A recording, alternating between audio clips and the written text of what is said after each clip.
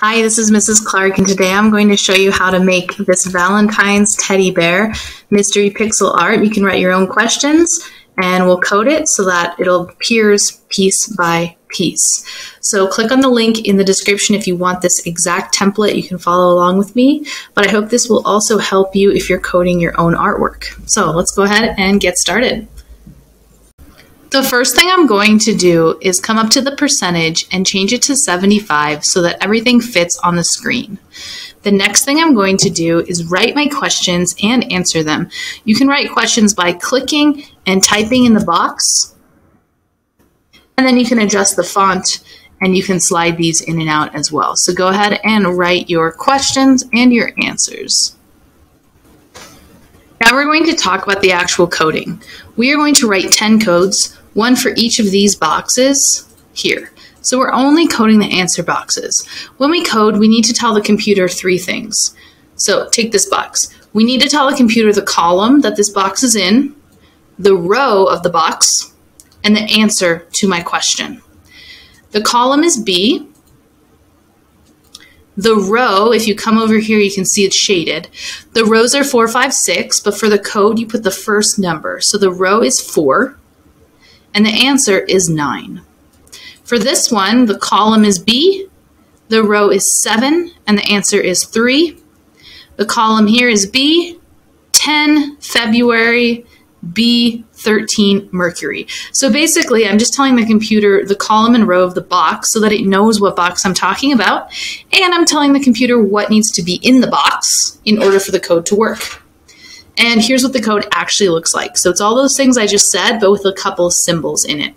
Equals $ column, $ row equals answer.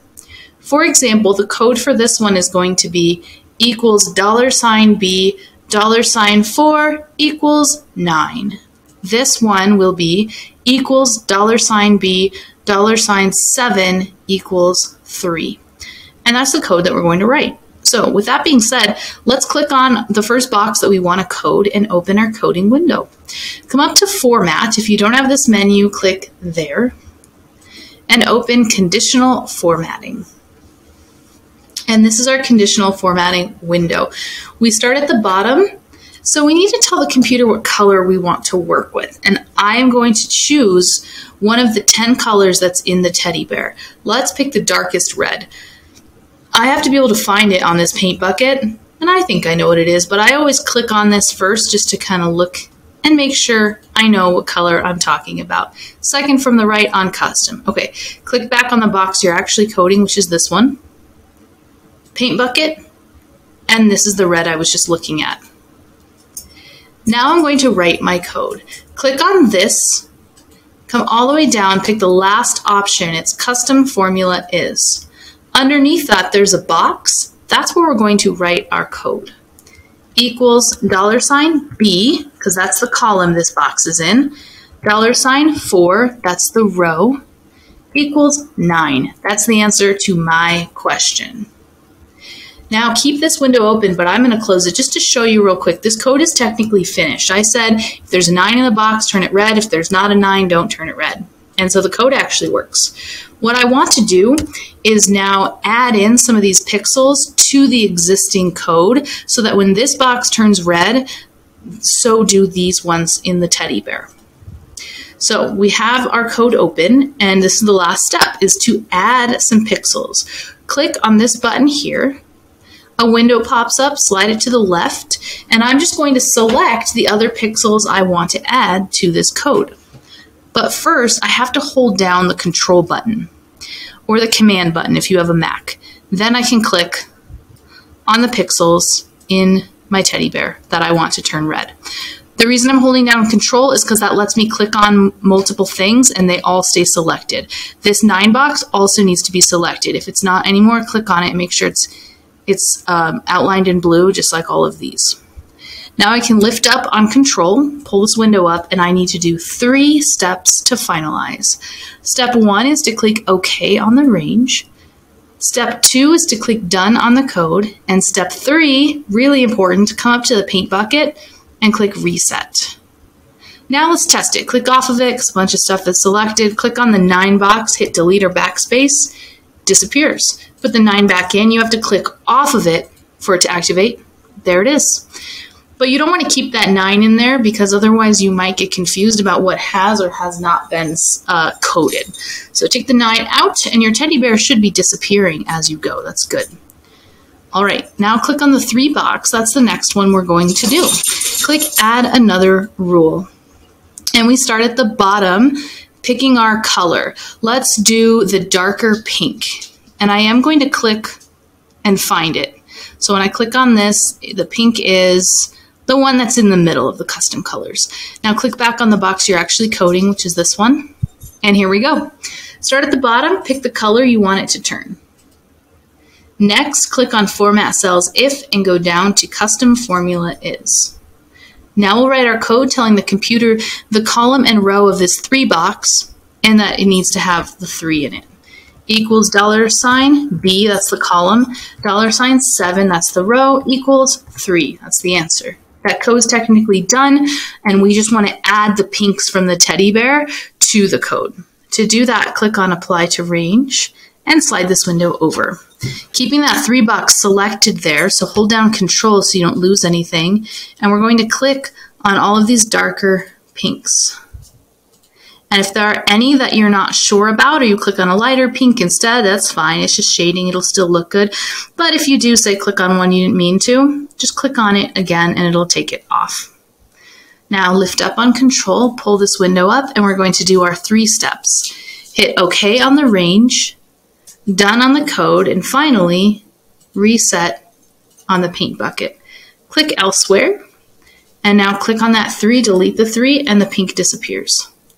Put the 9 and the 3 back in, and we should have a full teddy bear. There it is. All right, delete the 9 and the 3, but you can see on the right there that the codes are still there. And let's do our next box. I'm going to click on the box I actually want to code, which is February. Click Add Another Rule. This time, I'm going to do the black. So I don't need to find that in the paint bucket because it's black. So I'm just going to come down and start. Click on the paint bucket and we say we're going to turn it black.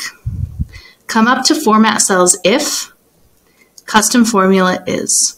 And then we'll write our code telling the computer the column and row of that black box and that it needs to have the word February in it.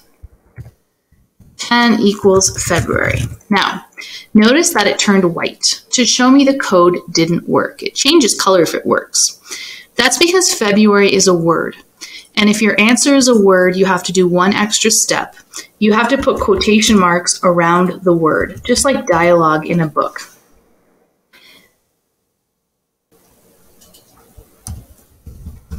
And then it'll turn black to show us that it did indeed work.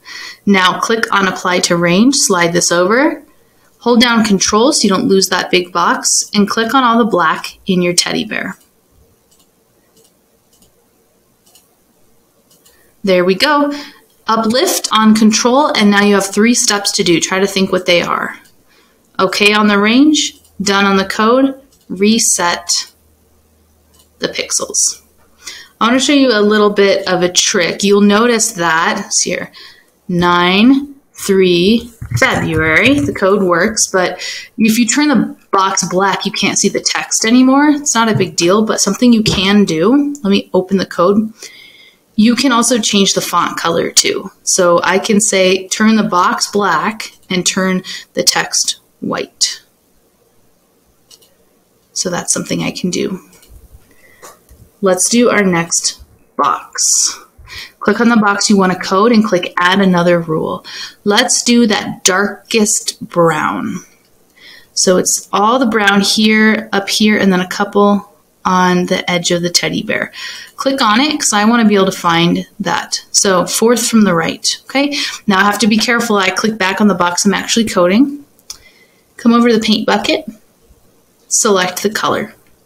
Now I'm going to write my code, telling the computer the column and row of that Mercury box, and that the computer needs to have Mercury written in the box in order for it to work.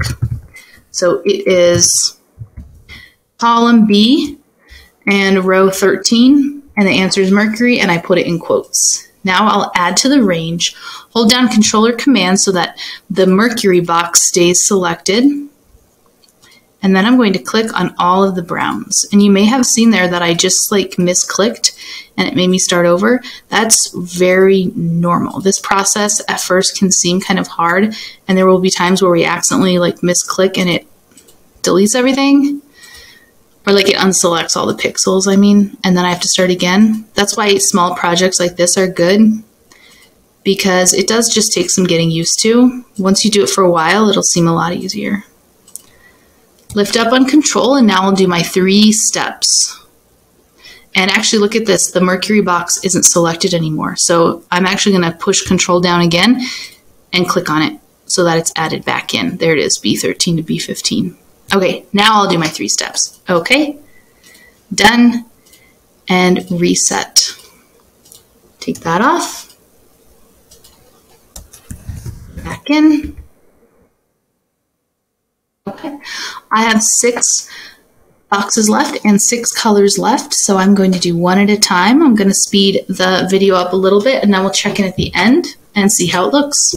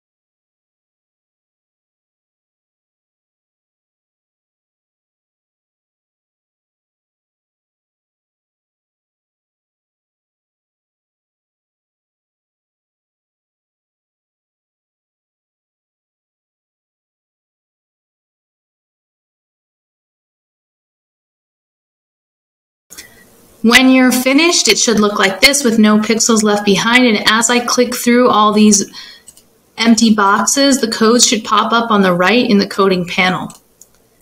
I'm going to close that now. We'll put our answers in and see how it looks.